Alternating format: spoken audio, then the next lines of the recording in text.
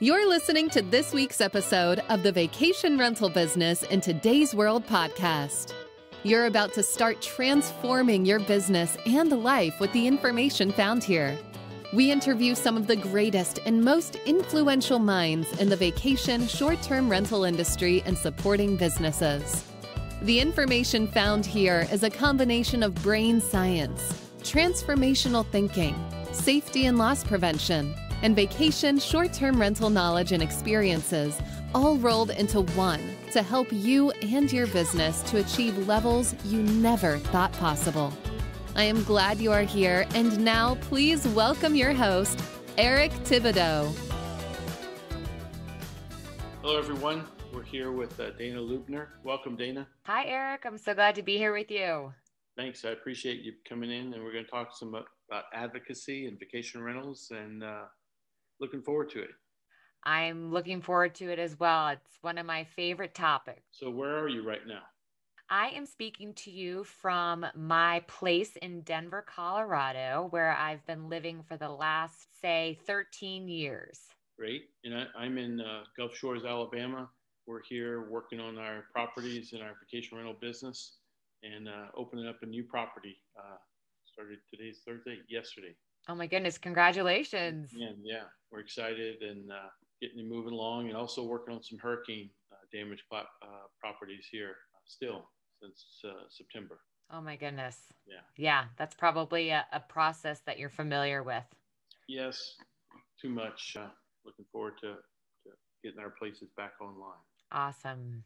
So can you give us a little introduction about yourself and an idea of your background and experiences in vacation rentals? Absolutely. So as we said, my name is Dana Lubner, and around 3 years ago, I left the world of marketing and advertising and joined my brother running a short-term rental property management company called Effortless Rental Group. At the time, we had properties across the country. And then since I'd say 2019, we decided to be Colorado only. So just focused on our backyard. I think that helped us hone in on our branding and our messaging and being able to really put hands and eyes on the property in real time in ways that was just harder to do when we had a larger spread of properties. Fast forward to today, and I am head of advocacy at Rent Responsibly. And in that timeline in between joining my brother's property management company and now today working with Rent Responsibly, I became a full-on advocacy nerd. And I say that with excitement and enthusiasm because while the word is oftentimes, I'd say a showstopper or a conversation stopper, I think advocacy is super exciting and super powerful.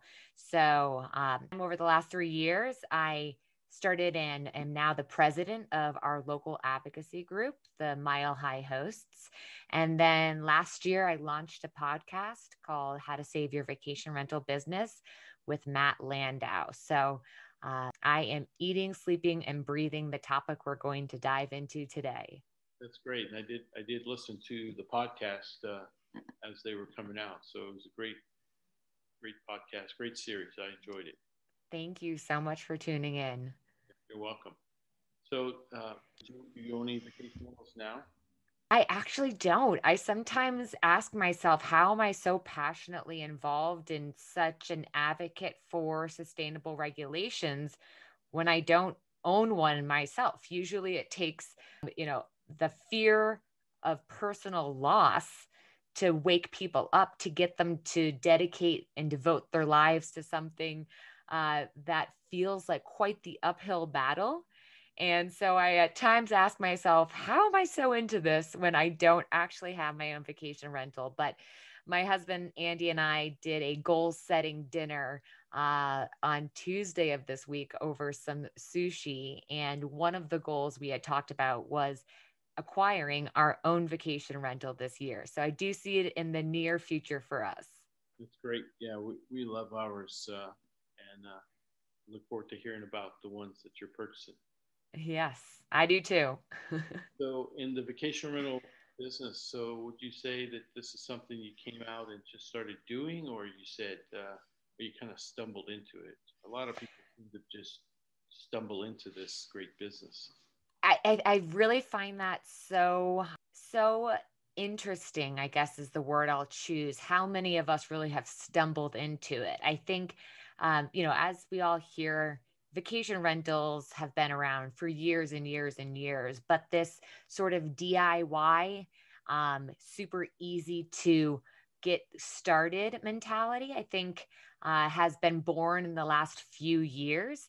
And, my brother, when he started his company, Taylor, at Effortless Rental Group, he was doing it for somebody else. And he saw the opportunity to improve upon the services that company was delivering, and said that there's so much that he could do that he decided to start his own company.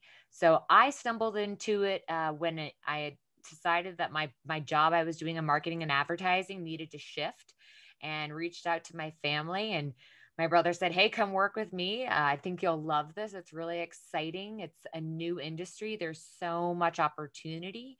And so I fell into it by an opportunity to work with family. So like everyone else, I've fallen in love with it, and I drink the Kool-Aid, and I'm happy about it.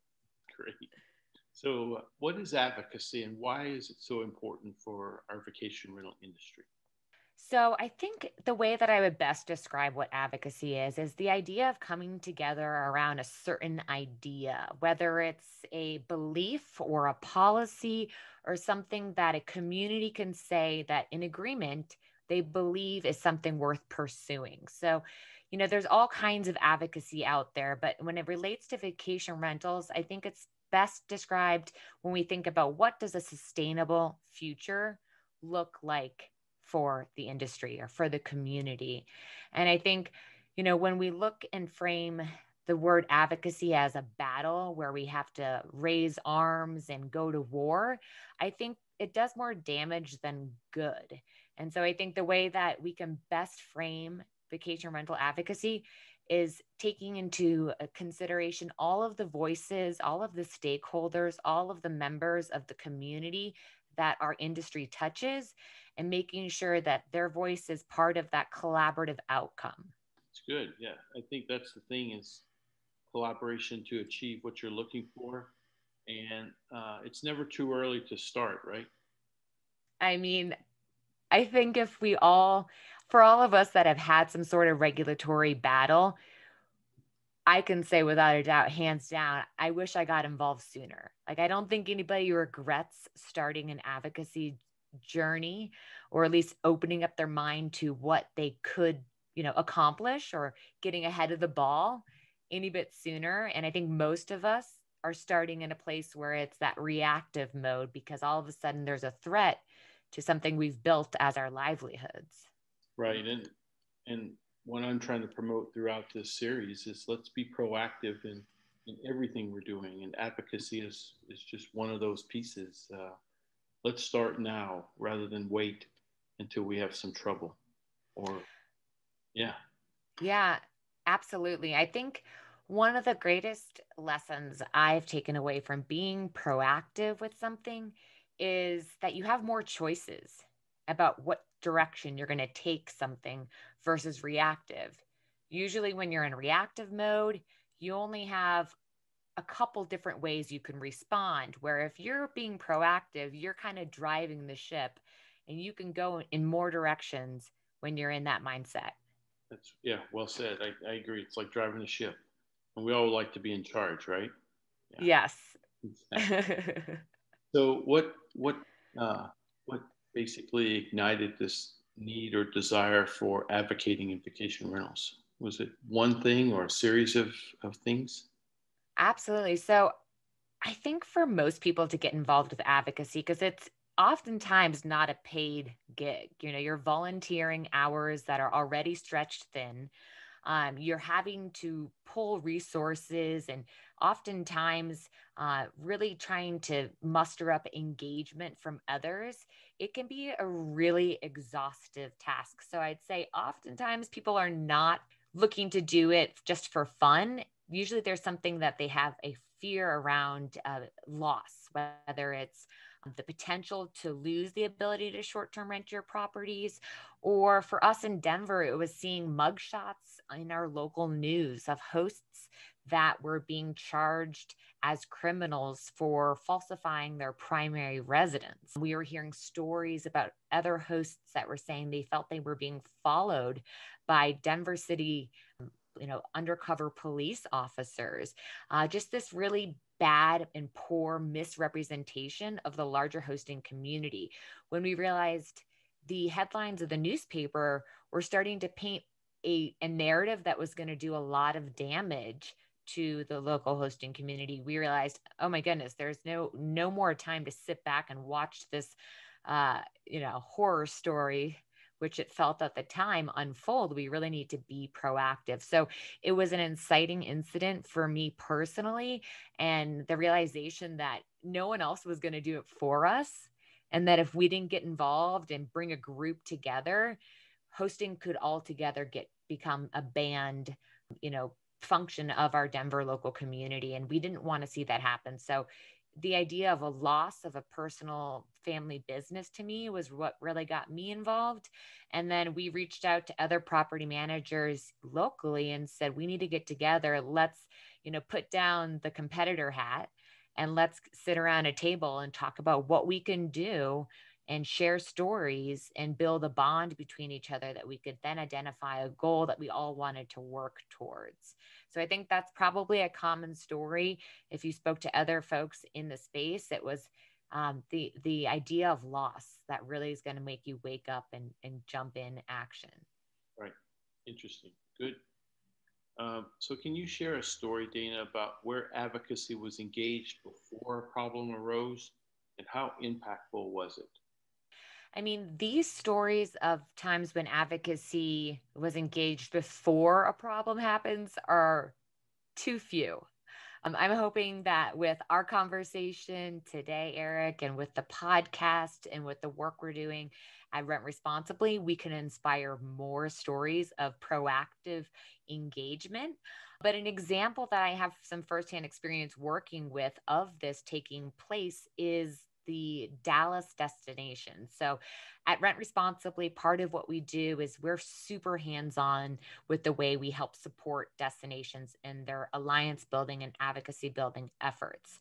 So in Dallas right now, short-term rental regulations don't exist. And it's been kind of mind-blowing to see that there is an opportunity to help shape the way that those regulations unfold by bringing out the positive stories of professional hosting behavior and making sure that, some of the bad actor stories are put into perspective. So when they say there's been complaints, equipping those local individuals to understand how they can do a freedom of information, a FOIA request for public information or for 311s, and getting to the heart of how many complaints are really happening in a destination and providing education to the city council members that will therefore creating that ordinance. So I think all too often we're engaging when it's in reaction, and Dallas is ahead of the ball there. And so there's just so much excitement and enthusiasm that's in that local community where they're not already experiencing advocacy fatigue. And they're really excited knowing that they can shape in a positive way how regulations unfold. That's great. That's a great story. And I think we learn a lot through stories, and hearing that, this can be achieved in a proactive manner, I think is excellent. And I hope we have more of these to share as we go forward. Me too. So now we're going to talk about the one that we know we have a lot about. And those are the ones where, and similar to your story and situation, is something's happened and now we're going to experience a loss, or we're going to experience something negative for our business and the industry. What's a story there? And maybe we know there's different outcomes all the time. You don't win every battle. So maybe give us a couple, one where we win and one where we had to stop and regroup. Totally. I think it becomes really challenging when there's no advocacy group formed, there's no alliance, there's no one-stop hub of quickly disseminating information where we need people to act. I think getting into an advocacy mindset doesn't come second nature to a lot of people. And I think advocacy can be a word that people get intimidated by, and they feel like, gosh, this isn't an area that I can add value. So they just choose to not engage or to hope that somebody else does. And so a specific destination where, unfortunately, I think that the coming together happened later than I would have been ideal is, it wasn't a total loss, but in Santa Fe. So Rent Responsibly, we've engaged with the local community members in Santa Fe. Santa Fe is a tourist destination. It's a really cool community. I'm a big fan. Every time I've gone to Santa Fe, it has this unique charm and kind of like this magical spiritual vibe to it. And so it has a really great group of people, but the reality is that they came together after an ordinance change was already being proposed. So council members had already been gathering stories from all of the anti-short-term rental folks, and they had already started to look at what other destinations were doing.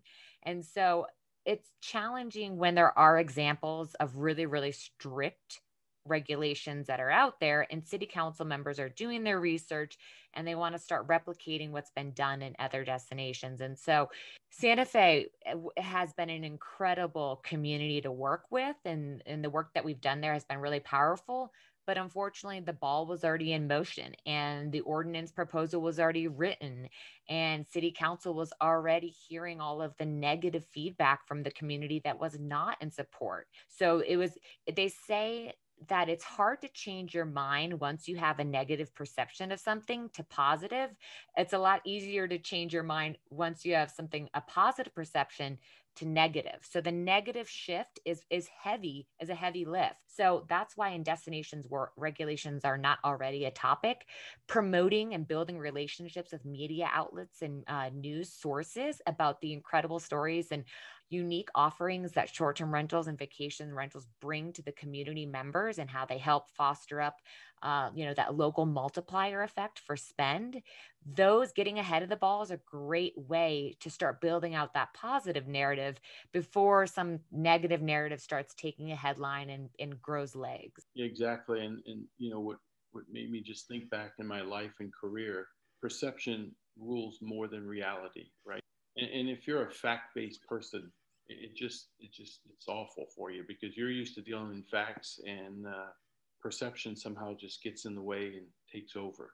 I've seen it firsthand so many times with the recycled language used in advocacy, even when they've been disproven, the narratives of negativity that circulate through the space, even when disproved, it's incredibly hard to change it up. So I totally agree with this perception that you've outlined. Yeah, exactly.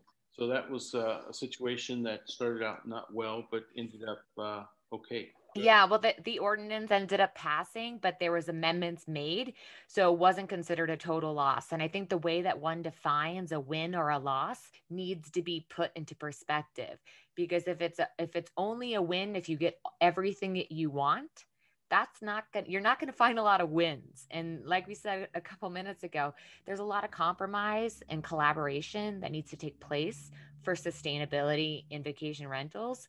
And so it's sort of, I'd say, a reframing of wins and losses. And so while they didn't get everything or the top of the list items in this ordinance amended, they still did get some wins, and they still realize that it's not over when an ordinance is voted on, and that the efforts of advocacy go long beyond a vote. Right, exactly.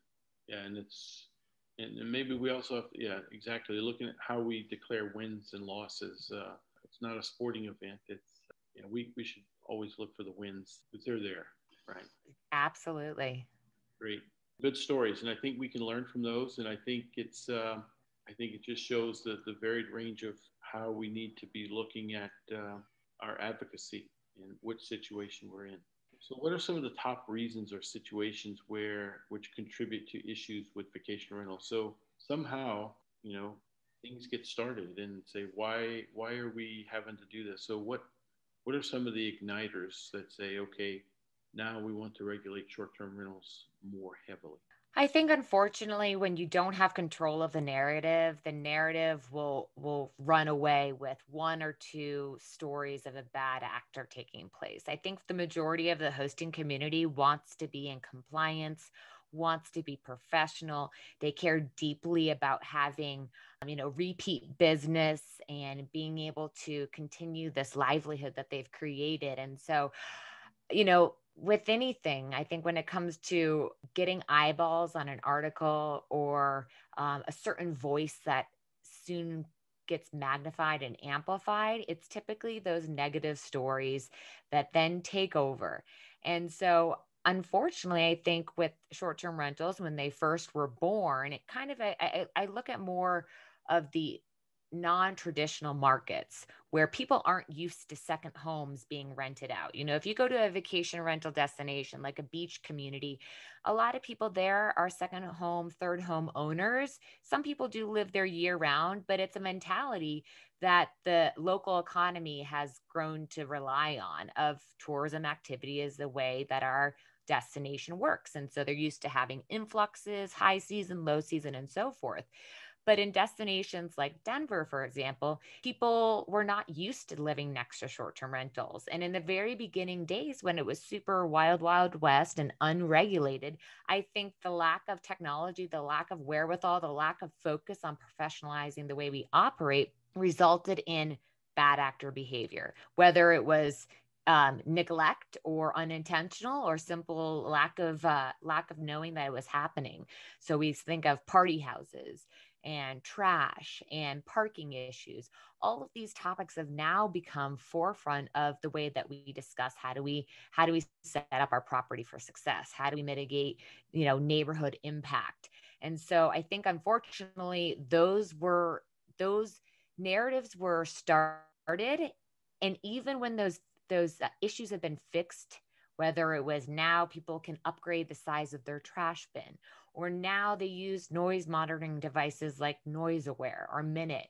Those stories of negativity sit in the minds of the local community, even if those problems have been fixed and no longer exist. Right. And so I think it's a lack of knowledge of the community. And the reality is we live in a very tech-driven digital world, and people, I think, are uncomfortable with that. And so it's very easy to say, technology combined with somebody you don't know creates a massive amount of fear about short-term rentals being on your block. So maybe a series of events or activities. Absolutely. And then, they make me then to sing praises. So you think about a Yelp review. People are more likely to share the negative experience they had than, quietly leaving with like a very happy 5-star experience. Not everyone, but those people are the ones that are also reaching out to their city council members. And so when you have local residents of a community reaching out to city council is there to serve the community, and they start to get this perception of short-term rentals being a problem. So I think that's oftentimes how we get to the point of we need to regulate the industry, or we need to revisit regulations and make them even tighter, because the way that they currently exist in our community is still causing problems. So yeah, I think it's a series of events and perceptions that are kind of ingrained in people's minds, even after they've improved their behavior within the community. Right. And even so, you have these series of events, but as professional property managers and owners, we need to take ownership of that and control those actions and behaviors. Not always somebody else, it's us. Oh my goodness. And the idea of taking ownership and helping out others, I mean, even if you know about the best way to operate a property, helping out somebody else within your own local community helps you as a whole. It helps the industry. It helps the perception of the industry. It helps the way that guests experience their stay, because if they have a horrible time and get harassed by a neighbor at one short-term rental that's not yours, they may never choose to stay at a short-term rental again because they may be traumatized by that experience. And taking that responsibility is the first step in fixing the problem and then helping out others. Right. I agree 100%. So we just can't sit aside. We have to get involved. So exactly. How can we begin to look at advocacy in our own areas and address these or similar issues? What can we do? What can we start with? I love this question because it's so easy, I think, just to get involved from in the first place. Everybody has a different amount of time they can dedicate to this. And what we often see is those with the least amount of time choose to volunteer themselves to fight the fight or to get involved and roll their sleeves up. So the very first thing I recommend that everyone does if they're not already aware if an advocacy group exists is to just do a Google search, to reach out to Rent Responsibly, to go into one of the many Facebook groups about advocacy, reach out to me personally and ask, does an advocacy group exist in my area? And if it does, find out who's running that advocacy group and say, hey, I'd love to attend a meeting. I want to learn more about what you're doing. And I guarantee you that you will make that advocacy group leader's day, because they are looking for people that say, I want to learn how I can get involved and how I can help, because there are little things that you can do and there are big things. And we're always looking for more people that have energy to bring into the effort, because it does take a lot of energy. If an advocacy group does not exist in your area, the easiest thing to do is to find other hosts in the community or other property managers. Property managers have a lot at stake to lose.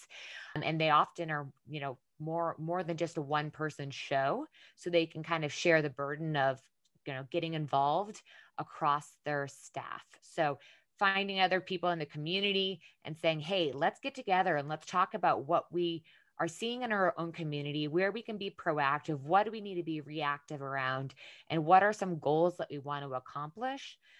That's the best way to get involved and be ahead of the ball if you can. And so how has COVID impacted advocacy? Has it created more of a need, less of a need, no real impact?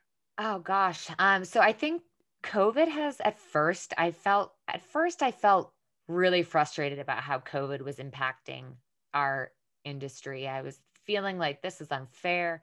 Short-term rentals were deemed as non-essential and hotels were able to continue to operate.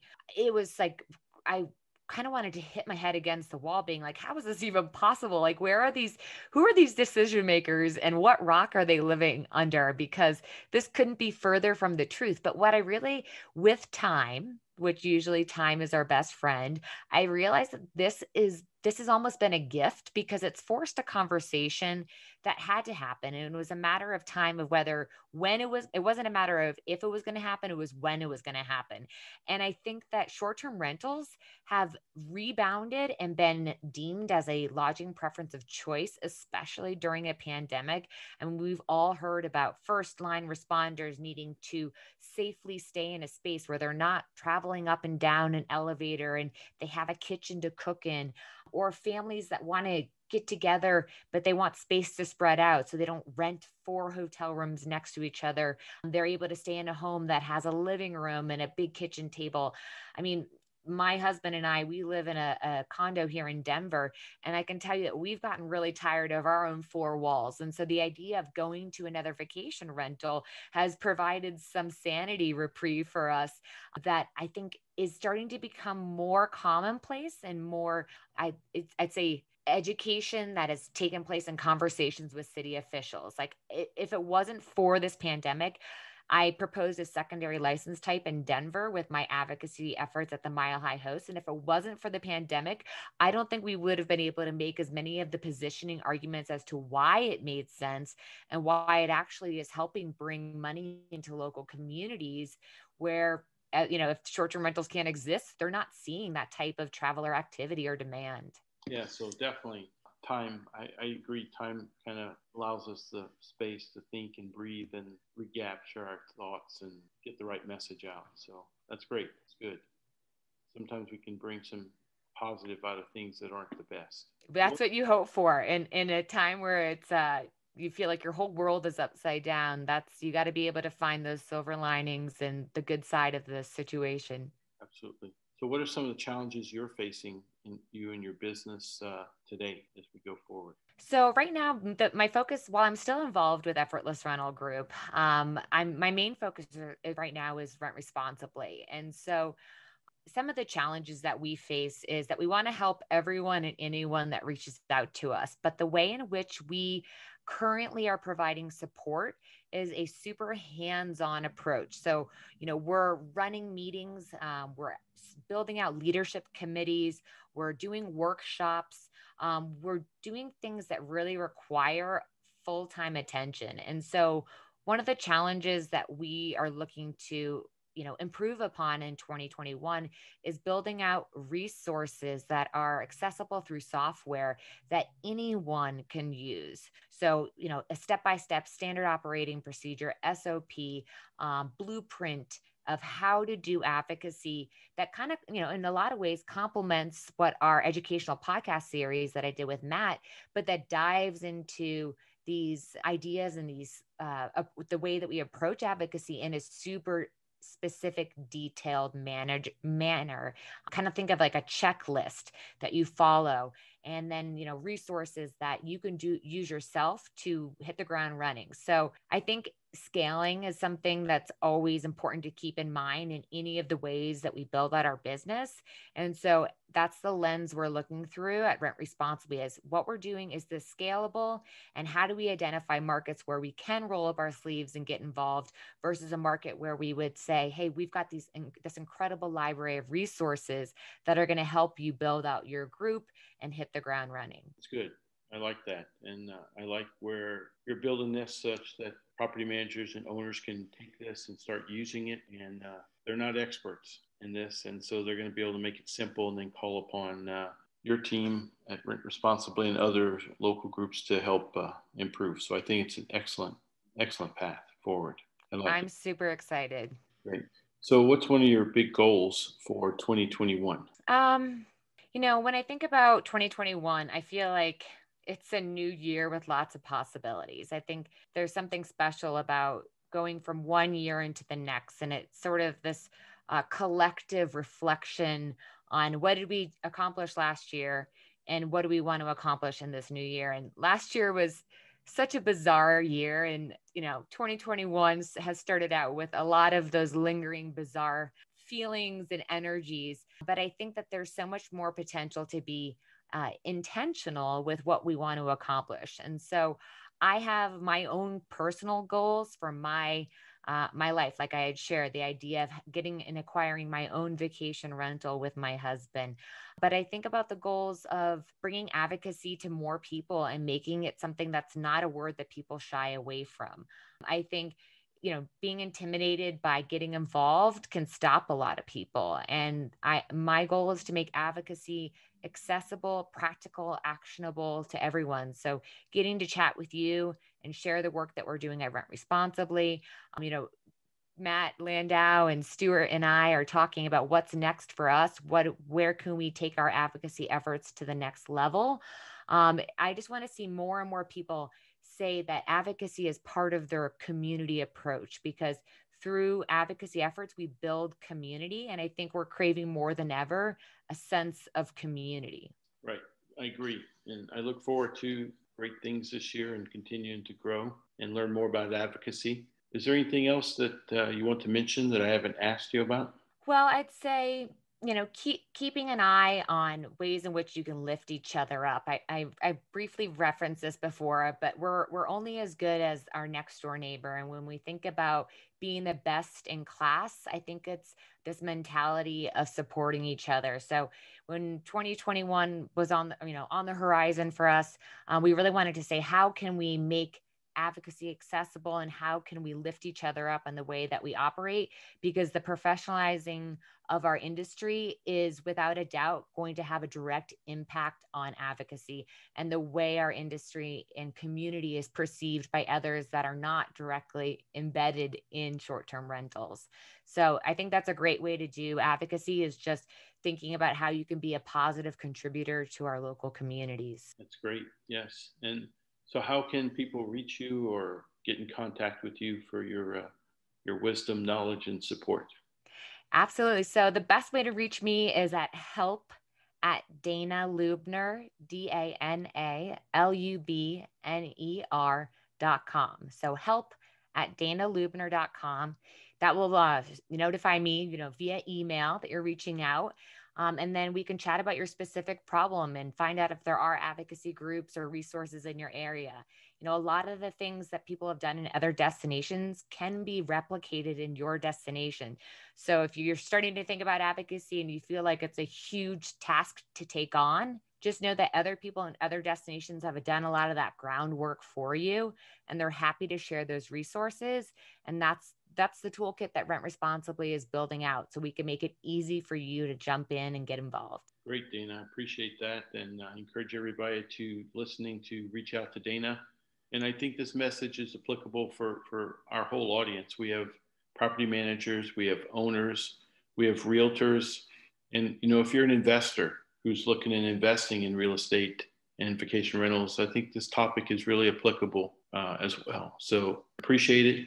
And Dana, thanks a bunch for joining us today and sharing some of your knowledge and wisdom. We appreciate it. Absolutely. It was so great to connect with you, Eric. And I'm so glad to be able to share the word of advocacy with your listeners. Great. Thanks, Dana. Have a great day. You bet. Thank you for listening to Safer VRS Podcast with Eric Thibodeau. If you enjoy this, I would love you to join my Facebook group, The Safer Vacation Rentals, for more of the same.